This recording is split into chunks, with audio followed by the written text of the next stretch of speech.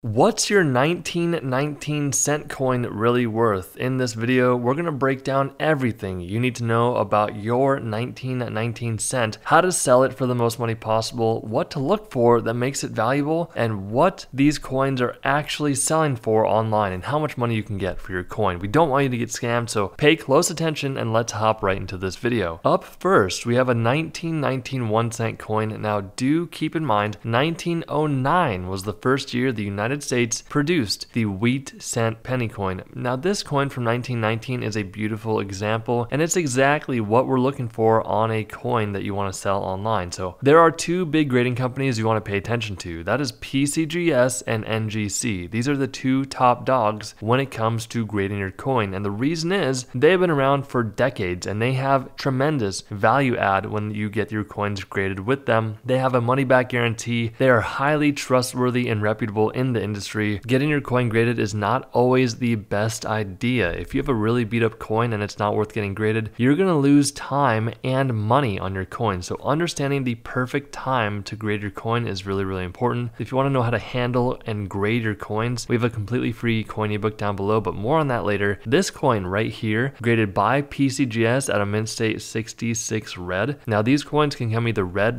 brown, or brown depending on environmental conditions and the type of metal it's struck on. Do know that red coins will typically bring more value than red, brown, and brown coins, but that's not always the case. And the reason is because red coins are their intended mint state color. That's how they look when they're first designed and produced. Over time, they can just change colors. So every grade difference matters. This is a 66. If it would have gotten graded at a 67, it would have brought a lot more money, and each consecutive grade thereafter will bring sometimes thousands or tens of thousands more dollars. I know it sounds crazy, but it is the reality. This coin, because it got graded by PCGS at a mint state 66, it sold for 492 bucks. Now this coin right here is another really great coin. The only difference is the fact that it got the plus grade after the 66 grade there. Another thing I want to point out is that there is no mint mark on this coin. Now typically, if your coin has no mint mark, which is a small little letter around the date there most of the time, then that more than likely means your coin was struck at the Philadelphia Mint. The only difference of this coin is that it has a plus sign after the grade. So if a grader thinks the coin is really nice for its specific grade, what a grader is going to do is they'll add a plus sign. Now it might seem insignificant, but in the world of numismatics, the plus designation really does add value because they're saying, hey, this coin is really nice. You'll also notice a green CAC or CAC sticker. Now CAC is another third-party company that certifies that your coin is in a proper graded condition. So they're pretty much grading the grade. It seems a bit redundant, but that CAC sticker will dramatically increase the value of your coin. There is a time and a place for the CAC sticker, specifically on more valuable coins. But once again, this coin sold for $1,560. Here's a 1919D coin. So you can see below the date, there's a small little D mint mark. It is a bit worn down, that D mint mark, but that's okay. This coin was graded by NGC at a mint state 63. So it's a lower graded mint state coin and it sold for 91 bucks. The same type of coin, right? A 1919D 1 cent coin, except you can tell this coin's much more beautiful. It sold for $9,300. So a 63 sold for 91 and a 66 plus sold for $9,300. Isn't that crazy? The price difference there? The grade really does matter, as well as market timing. Understand that there are times in the market where the collectibles will either go up or down. Just like any other market, this is natural. Just try to do your best at selling your coins during a time when the market's really hot. And that's mainly going to come down to just understanding the market, seeing when the best time to sell is, seeing how much your coin is selling in a similar grade, and if you're comfortable letting the coin go at that specific price during the market time. So once again, this beautiful coin sold for $9,300. We're going to show the same coin here. This is a 1919S. So San Francisco minted this coin. This one got graded by NGC at a mint state 64, and it sold for $264. So this coin right here sold for $9,300. It's a 1919S 1 cent coin, but it graded a point higher at a 65, and it got the plus designation, and it was graded at a red coin, right? So you have red, brown, and brown coins when it comes to these Lincoln wheat cent coins. Red is the color that you really want. This one got the plus designation at a 65 grade. That is why you can get such a big spread in the value of the coins here. This one sold for $9,300.